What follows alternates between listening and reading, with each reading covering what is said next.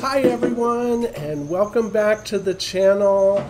Today's video, my garter snakes Daryl and Carol needed a little bit of housekeeping done, and I decided to refresh their substrate a little bit and add some extra springtails to their enclosure. So I thought it would be a good time to show you how I have them set up and go over some of their care requirements. And I'll also talk a little bit about how I maintain bioactivity specifically for my snakes. And Daryl and Carol are just a little bit over a year old, and garter snakes reach maturity a little quicker than many other species of snakes. While most snakes take around 3 to 5 years to reach maturity, garter snakes will reach maturity in about 1.5 to 2 years. So Daryl and Carol are almost full grown, but not quite there yet. And what I really love about garter snakes is that they have such big personalities and they are very active. They are diurnal, which means they are most active in the daytime. And although sometimes they can be a bit spastic, they're really fun to watch and interact with. Now, when garter snakes are babies, they are even more flighty and spastic, and baby and juvenile garter snakes can be quite a challenge to handle. But as they mature, they do calm down a bit. And Daryl and Carol are getting much easier to handle than they used to be, but it's definitely taken some work to get them there.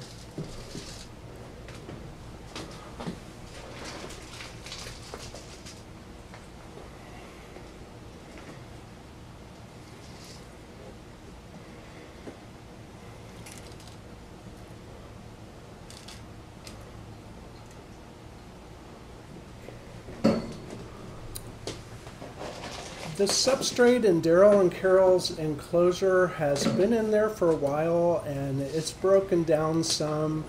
But there are plenty of springtails and isopods in there, so rather than just completely replacing it, I am just topping it off with another inch or two of fresh substrate.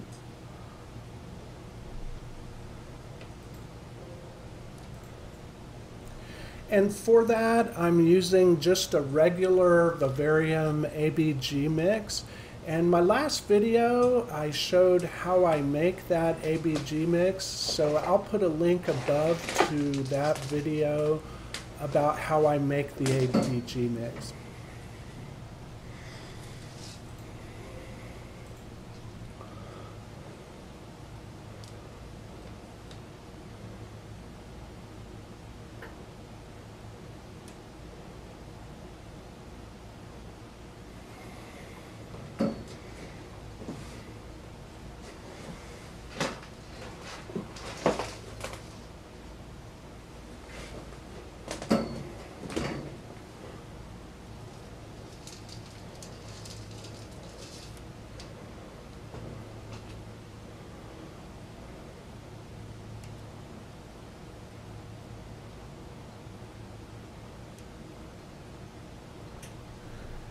As far as enclosures go, I keep Daryl and Carol in a 30-gallon aquarium, and that seems to be a good size for the pair of them, although I wouldn't put them in anything smaller than that.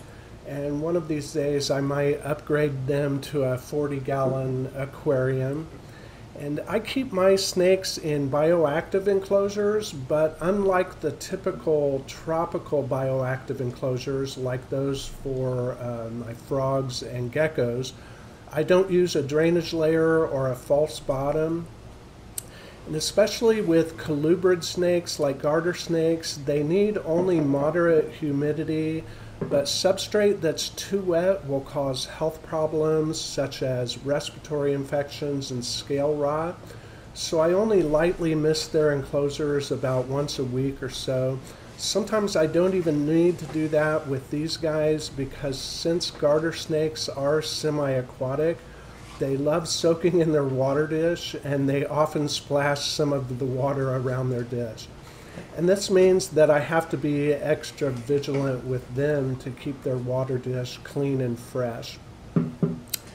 And for all of my snakes that are in bioactive enclosures, I still like to use a combination of a heat lamp for a basking spot and a heat mat underneath their warm side hide to create a thermal gradient.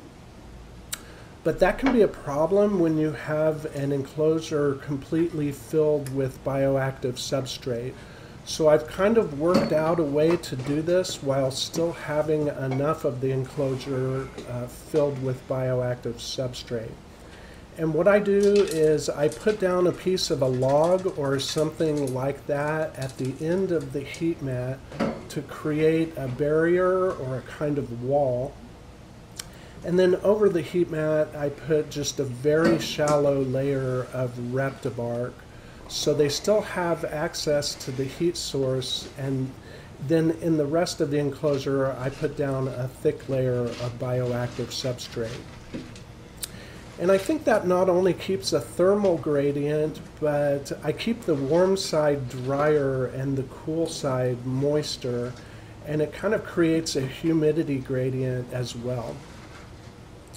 It is important though with any snakes to create a temperature gradient so they can regulate their temperature. And as far as temperatures for garter snakes, I try to keep the temperature at their heat mat right at 85 degrees.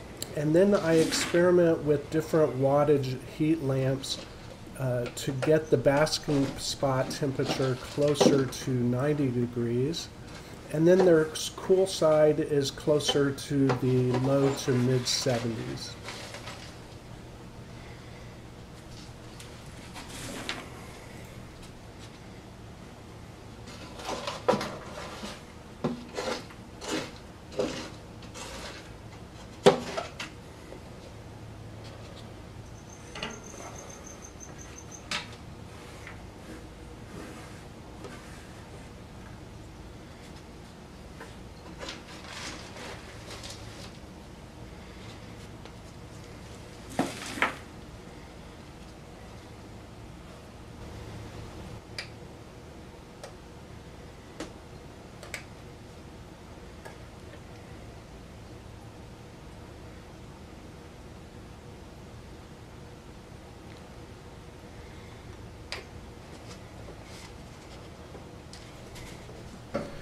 As far as lighting goes, it is important to give any reptile a proper day-night light cycle. And since garter snakes are diurnal, I do provide mine with UVB light as well. And I think that's one reason why garter snakes are so active, because they love to spend their days going about their things while soaking up the sun. However, you don't want to put their enclosure near a window in the direct sunlight, because that can create a situation with way too much heat.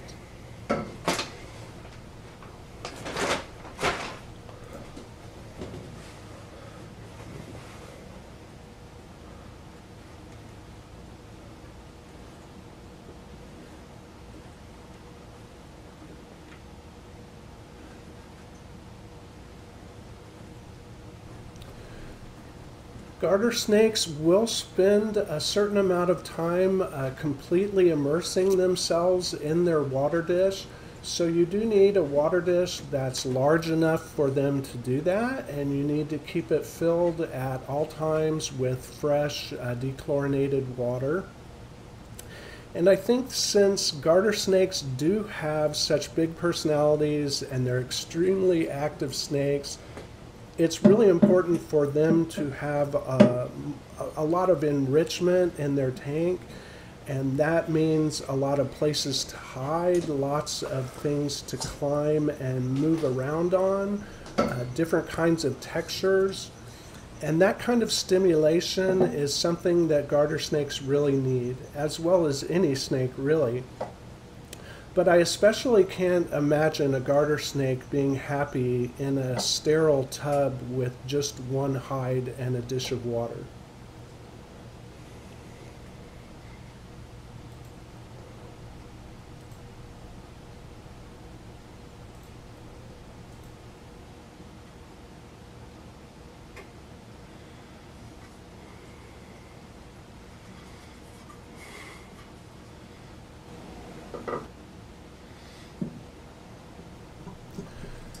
Another interesting thing about garter snakes is that unlike most snakes that lay eggs, garter snakes give live birth.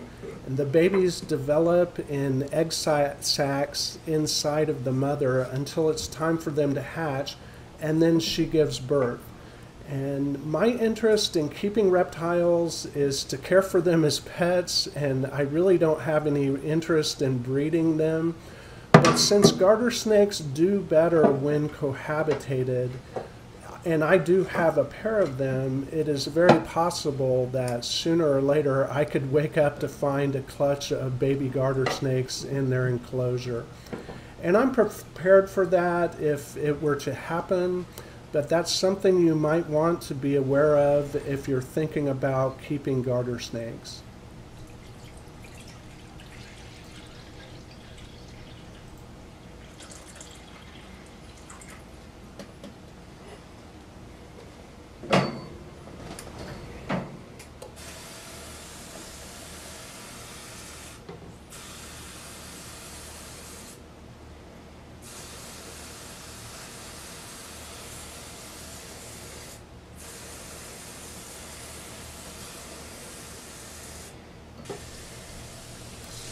And here I'm just adding some extra springtails to their enclosure. And I usually come in about once every couple months and refresh some of the springtails and other cleanup crew members. Right now I'm out of isopods, so I can't add any isopods at the moment. But especially for my snakes, I like to add some extra cleanup crew members. And I often put mealworms in their enclosures and let those mealworms pupate into beetles. And I also sometimes put some dubia roaches in their enclosures. And the mealworm beetles and the dubia roaches do a really good job as an additional cleanup crew, especially for the snakes. And just because they are in a bioactive enclosure and there is a cleanup crew, and the cleanup crew does quite a bit, but I still do have to come in and spot clean the enclosure whenever it's necessary.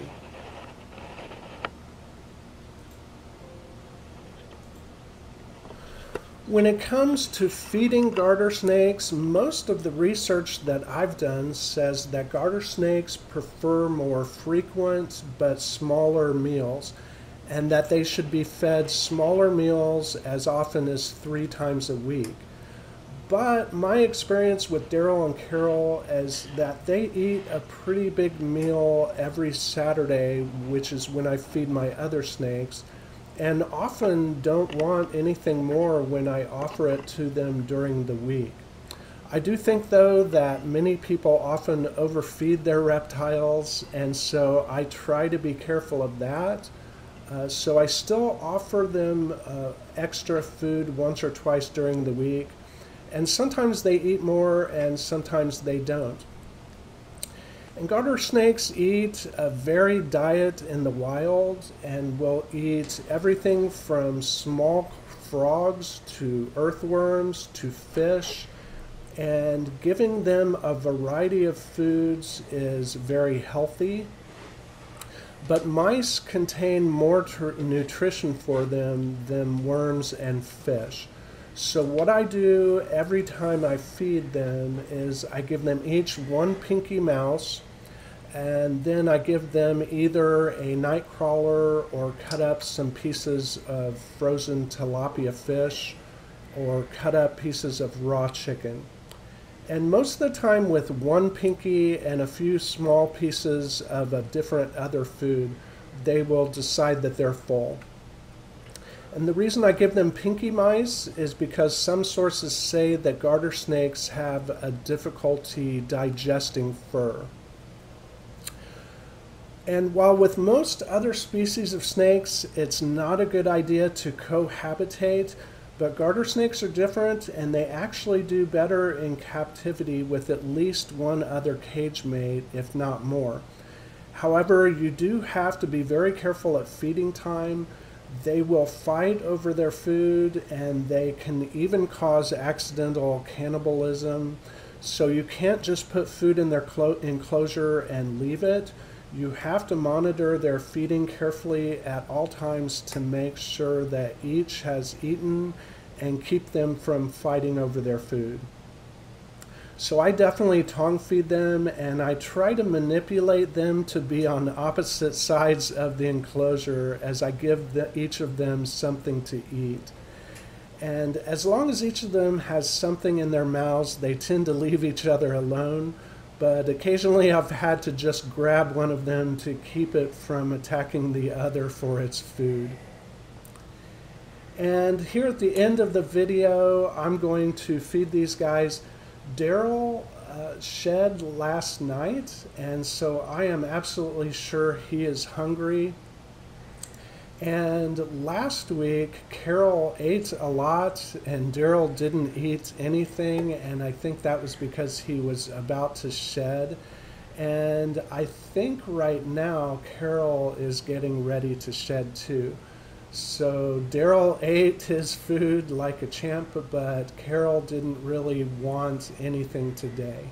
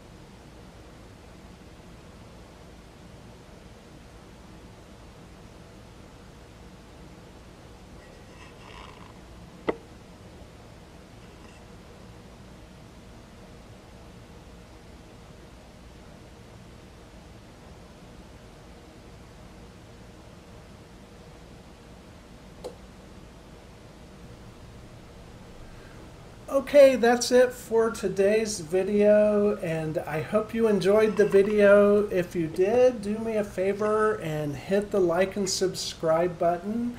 And you can also ring the notification bell if you'd like to be notified when new videos are available. And until the next video, I look forward to seeing you again real soon.